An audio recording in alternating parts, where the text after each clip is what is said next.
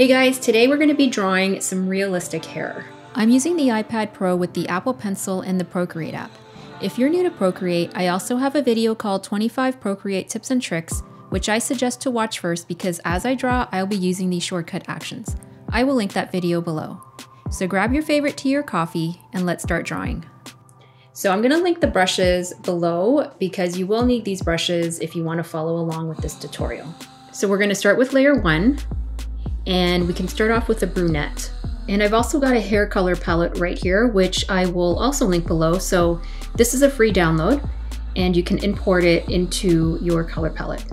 So let's start off with a base color. We're gonna pick this first color right here. And then I'm just gonna grab an airbrush and we're just setting the base for the hair. And this is just a back of a head. And then I'm gonna grab the blending brush just to blend it a little bit. And we don't wanna blend up here too much because we're gonna be putting some strands of hair.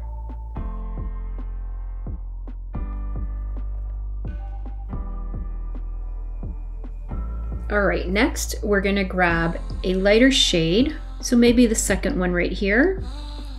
And then we're gonna go into the hairbrush and I'm just gonna be experimenting. I'm just gonna select maybe the strand thin lots. And we're literally just putting just long strokes. We can also switch up this brush. I'm gonna try the soft flow.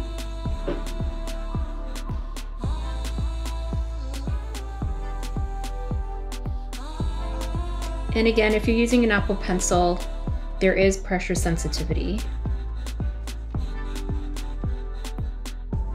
So I'm gonna continue experimenting with some different brushes and then you can see the effects.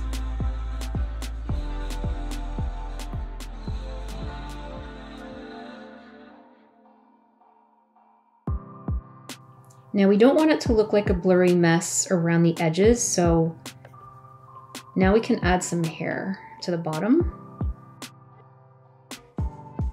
And I'm just using that same base color.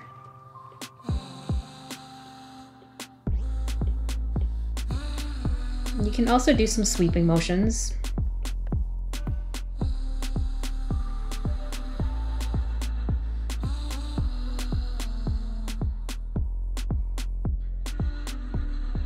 And then I'm also going to add some to the side.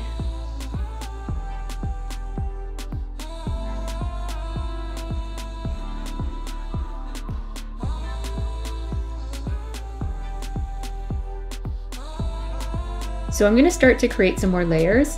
So every time I change the color, I'm gonna create a new layer. And with every new layer that I create, the color is gonna get lighter and lighter. So we're gonna select just a lighter shade, maybe this one up here, the 5th one. And I'm gonna select a different one, maybe the soft flow. And that one's just a little bit too thin. So let me try this one.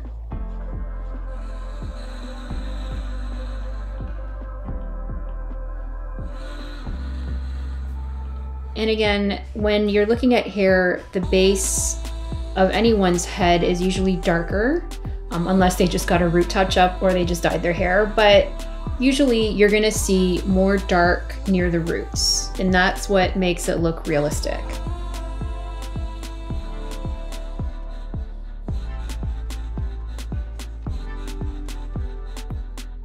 All right, so I'm gonna start another layer, and this time I'm gonna go a little bit lighter.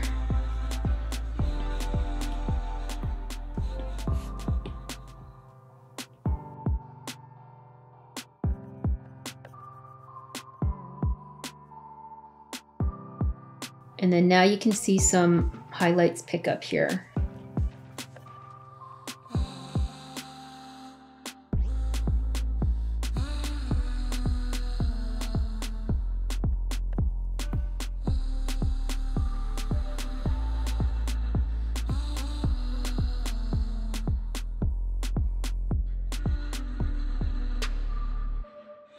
All right, I'm gonna start another layer and go even lighter.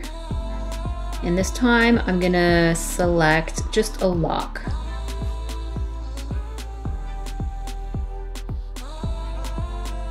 And now you can see the highlights are really gonna pick up.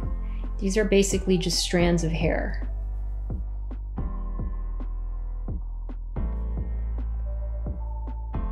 And I'm applying very little pressure.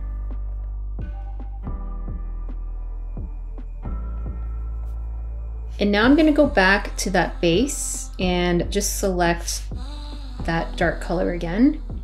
And I'm gonna use the same lock brush just to make it look a little bit more defined on the sides and at the top.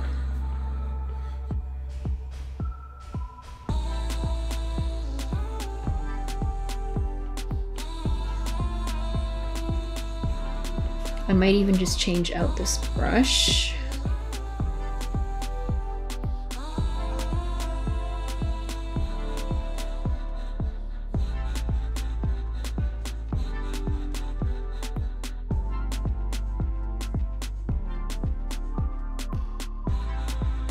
And maybe this person has a little bit of flyaways.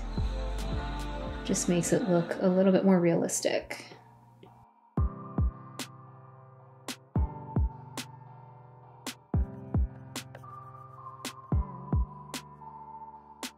Okay, I'm gonna go back up to that top layer and grab just one of those lighter shades again, and then put a little bit more highlights.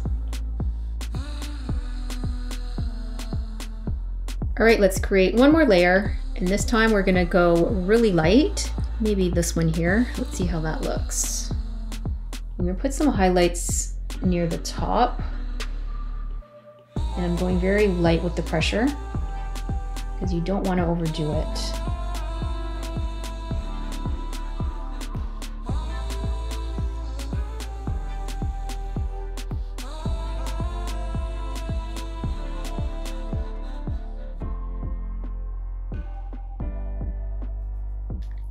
If you want to really make a highlight, you just got to push down on the pen.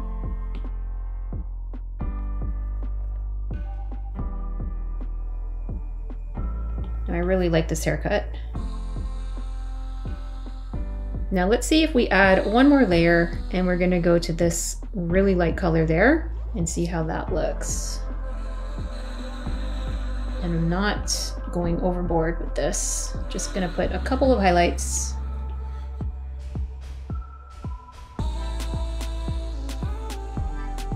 All right guys, how cool does that look? Now let's say I don't want this color and I want more of a black. Let's group all of these layers together. So let's drag it to the right, and I'm gonna hit group. And then we can rename this to, I don't know, maybe a light brown. So let's say I want to change up the color. I'm going to duplicate this whole group, and let's uncheck this one down here. Let's say I want to rename that to black, or someone with really, really dark hair. So all we're going to do is uncheck everything but the base, and then we're going to alpha lock all of the layers. So click on the layer, hit alpha lock, and basically what that does is it isolates everything that you've drawn on that layer. So if you want to change out the color, you can without it affecting anything else. So we're on the base layer here. I'm going to select a black. So let's just make sure all our values are at 0.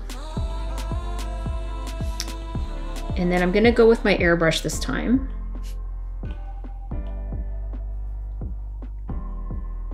So as you can see with the alpha lock on, it's only coloring what I've already colored.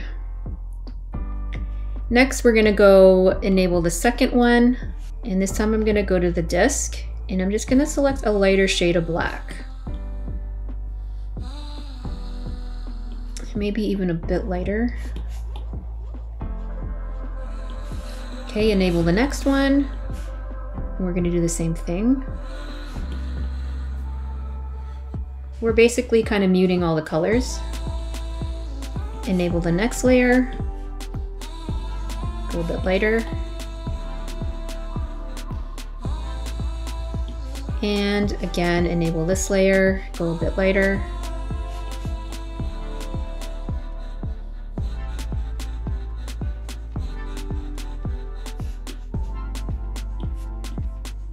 And then the same thing with the last layer.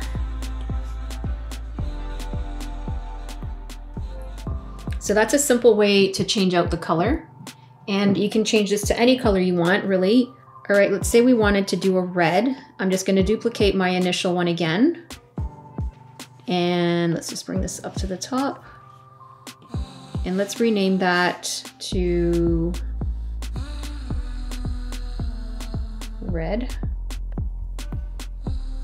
Or I guess a strawberry blonde.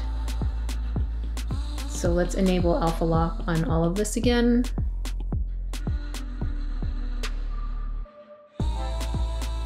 So with the base, we're gonna select like a dark red base.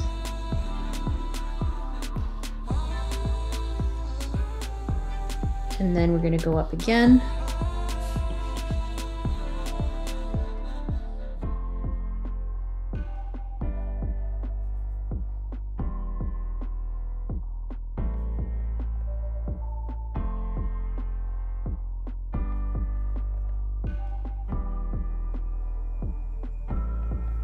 So here's our red, although I do kind of want to mute it a little bit.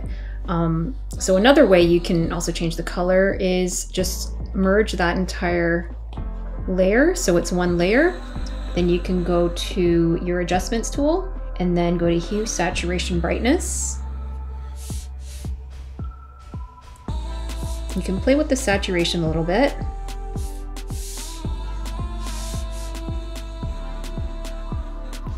And then if you want to change it, you can change it to whatever you want, whatever color. You can do some cosplay hair, it's pretty cool. You can also go into color balance. If you want to add more red, or more magenta, or more yellow, there's lots of options.